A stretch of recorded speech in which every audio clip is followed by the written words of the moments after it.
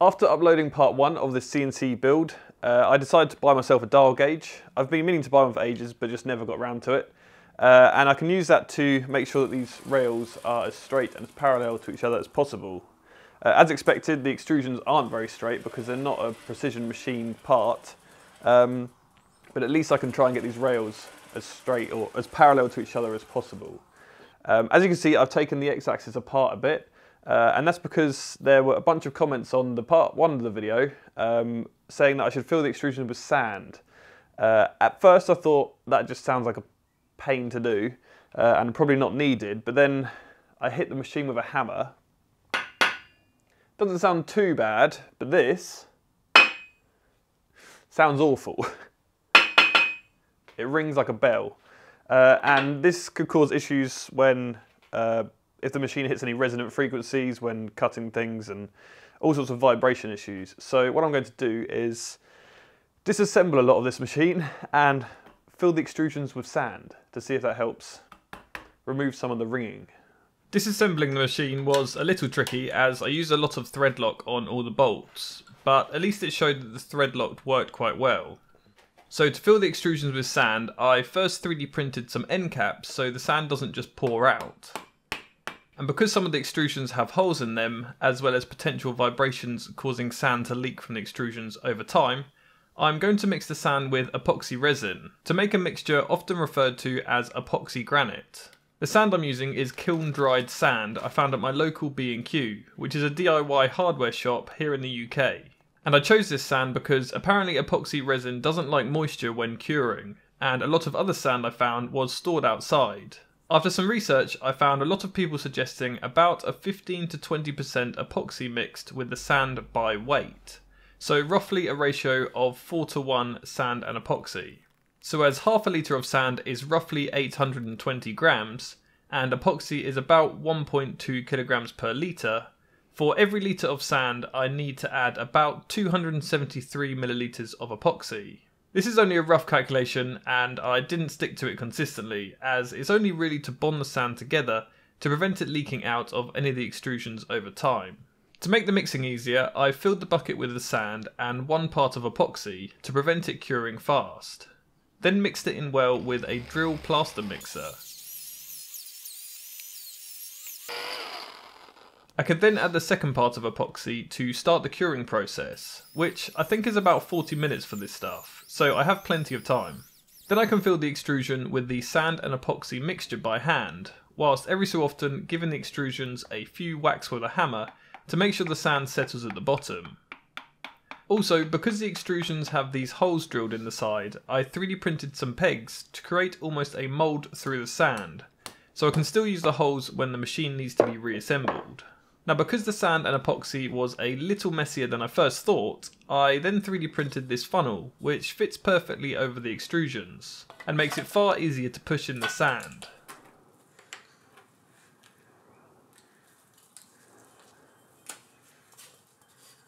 So here are 2 extrusions, and can you tell which one is filled with the sand and epoxy?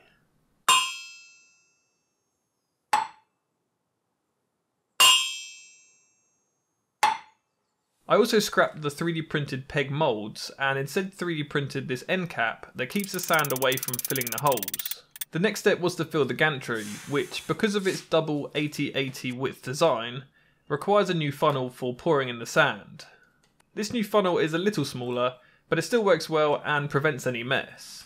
So now that all the beams are filled with sand and resin, it's time to put it all back together, which wasn't easy the first time round.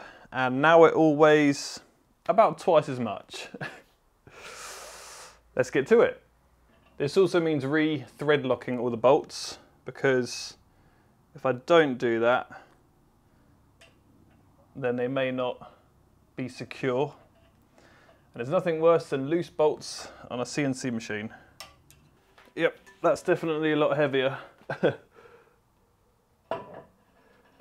These are probably going to be the easiest beams to install. Right, beam number 1 installed, ring test. Still rings.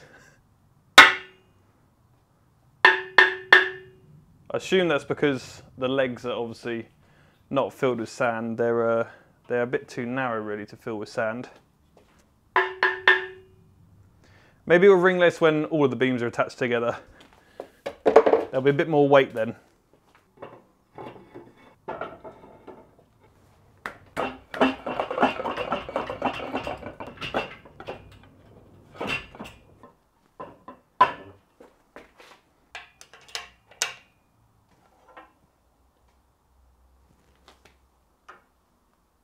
Right, everything's all nice and tight and heavily thread locked, so hopefully it won't be coming apart again.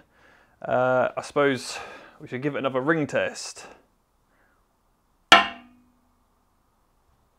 That sounds exactly the same as last time. It still sounds awful. The only thing I can think it could be is that it's mounted on the legs still, and the legs aren't as solid. So it's sort of ringing on top of the legs. But there's nothing I can really do about that. The only thing I could do is maybe add some big ceramic tiles or something to weigh down this platform.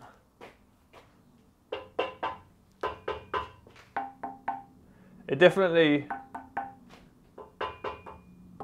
sounds more solid than the legs.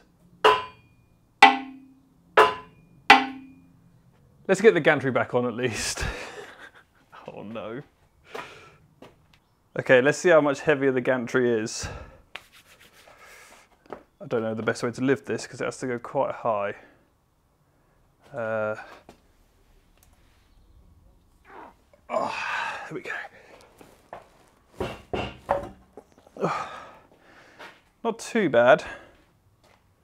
It's definitely a lot heavier. Pretty good.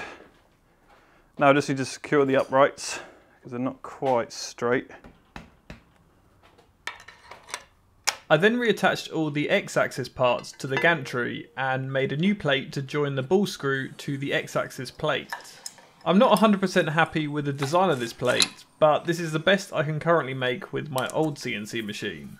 So maybe I'll make a new one once this machine is up and running. And with a coupling attached to the ball screw, I can use a temporary 3D printed adapter to drive the ball screw with my drill.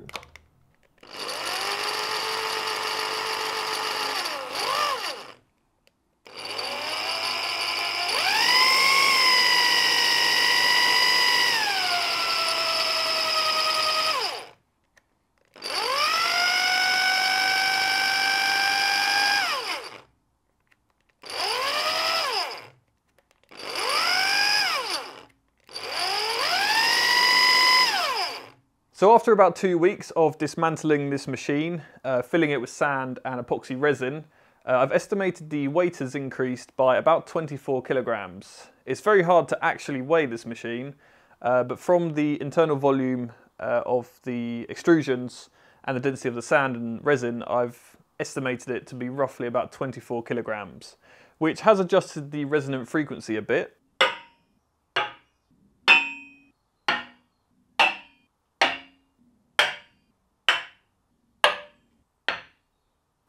But the machine still rings a lot, and it's very difficult to tell how this is going to affect the machine, the cutting quality in the end, as obviously I haven't finished the machine yet.